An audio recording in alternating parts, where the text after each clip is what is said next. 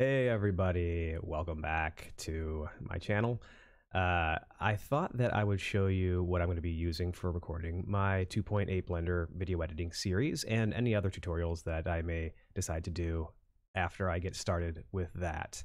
One of the things that has changed since I did my last tutorial series, I think in 2015, is the software that I use. Now, I am a Linux user. I do use Windows, obviously, on a regular basis, and even a little bit of Mac. I do IT and stuff like that, so it's kind of hard to really separate myself from Windows, and I'm not a hater. But I have always made my main platform Linux, and so I'm always trying to figure out how I can set up things to work on Ubuntu. I'm currently using the flavor of distribution of Ubuntu 18.04 LTS. And I am currently using, as you can see over here, OBS Studio, which is an open source desktop recording software that works on all the major platforms, Mac, Windows, and Linux. And as far as I can see, it pretty much has all of the same features. Now, what I want to show you guys is how I'm actually going to be setting up all of the filters and the configuration. Maybe you guys can have some input. Also, definitely go to obs.org, I think is what the website is, and check out the software yourself. It's a really great kind of all-in-one solution for creating tutorials. So let's get started by going over down on the right over here and going into the settings. And we're going to see how I have things set up. The most important things on the left side for people who are just doing recording to a file on their computer is going to be the output section and the audio section. And you can see in my audio section that the audio device that I am using for recording is a Focusrite Scarlett 2i2 analog. This is a device that is used for people who are like guitar players, singers. I've had it for a couple of years. I record obviously music with it. It allows me to plug in like microphones like this AKG Perception 220 that I bought many years ago, probably even before I bought the Focusrite. So it gives me a little bit, there's a condenser microphone, gives me a lot clearer sound. Now, the problems that you have in the room, I can't really change this room around to kind of dampen the audio. So what we're going to do instead is we're going to use filters. But first, let me actually show you what I'm using for output in the settings. And there's been a little bit of a debate over how I should do this. Now, the way that they actually have things set up in OBS Studio is they have these tabs across the top, which are going to set how things will encode and such like and things like that, depending on what type of thing you're doing. So I'm going to be doing recording because this is going to record to a file.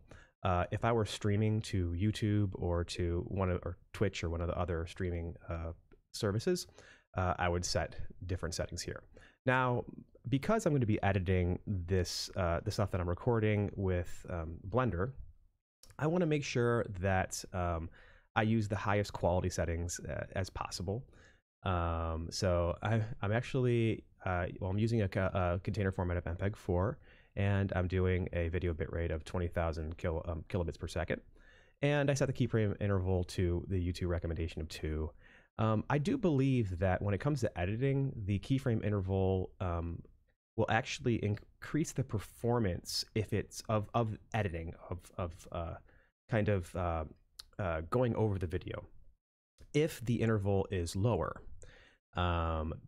So if you have a big interval, you may actually notice that you're getting a little bit more choppy response in Blender or other video editing programs.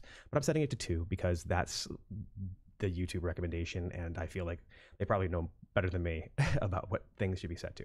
But maybe that's only what we need for the final video. I don't know, but we'll start there. Anybody has any recommendations on keyframe interval and why? I'd love to hear it. I have my own ideas. I'm using the libx264 default encoder. Now, this was something that I've been kind of playing around with using the NVEC H264.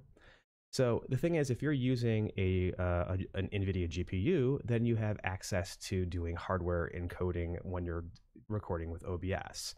And I initially started recording with NVEC because it was getting my CPU, it was reducing CPU performance significantly when I was offloading all of the encoding that I was doing of the desktop.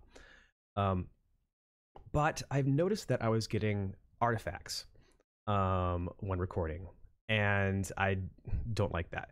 So that meant that I have the CPU, I have enough CPU that I can do the leave it on the default setting of libx264. But maybe some of you, if you have any input on how to deal with artifacts and using NVEC H264, that that might be helpful.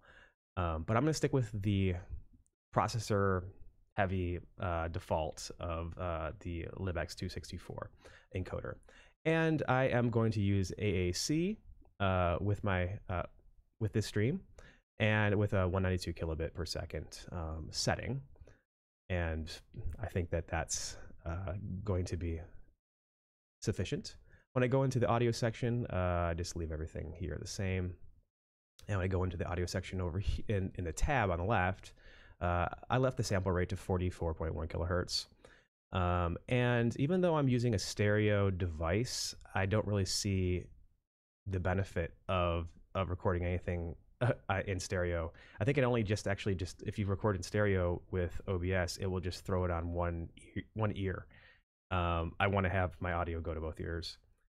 I don't know. So I'm leaving it set to mono. That seems to sound the best to me. And everything else here, I think was just the default. It's going to depend on what your configuration of your computer is. So that's how I have things set up over here. Now you'll notice that you can see the levels of my my mic at the audio capture device ALSA. On Linux, it's going to use ALSA to it runs all the audio through that. But for your audio device, you're always going to have this gear next to the volume indicator. Right now, I'm trying to keep my levels, by the way, in the yellow. I don't want it to go into the red, or it's going to start cutting it off. So I actually turned down my audio until it got to the point where it was just going to the mid part of the yellow when I was talking.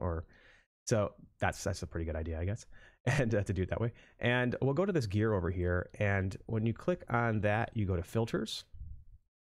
You'll see that I'm using 3 filters on my voice. So right now, even though I am listening to myself in real time, the recording that I'm making is going to apply noise suppression, a compressor, and a noise gate to that audio.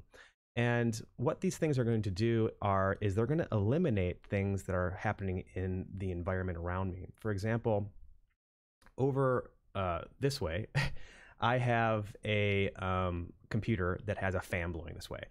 And if I don't kind of eliminate that audio, you hear this buzz in the background that's continuous. So the noise suppression will actually kind of pull out some of the background ambient noise, just leave my voice. And that's basically what these other 2 things are going to help with. I use the default settings with the compressor. I don't think I changed anything. On the noise gate, I think I changed the open threshold to negative 29 decibels. Based on just seeing what other people were doing. And I turned down the suppression level from negative 30 to negative 20 decibels because the thing is, as you actually start making it more, taking it more to the left over here, and making it a larger negative number, is that right? Yeah, making it a larger negative number, it will start to cut off your voice and stuff like that. So, I found that negative 20 decibels seems to be the best option for me. So it was set to negative 30. Let's see what else we have here. So everything else here I think is the same. And that's pretty much what I'm doing. I have it recording a camera. I love OBS, how you can just do stuff like I can just do transitions and it just pulls it right into the video. This is just cool stuff. This software has made making tutorials just a dream by comparison to what it used to be. I used to have to layer all kinds of different things on my Linux installation in order to do a screen capture in order to get everything working the way that I like. Some people may still like doing it that way, but I just like the ease of use of OBS Studio. So we got right here, we have my camera, we have the desktop, and we have the audio device, my AKG perception mic.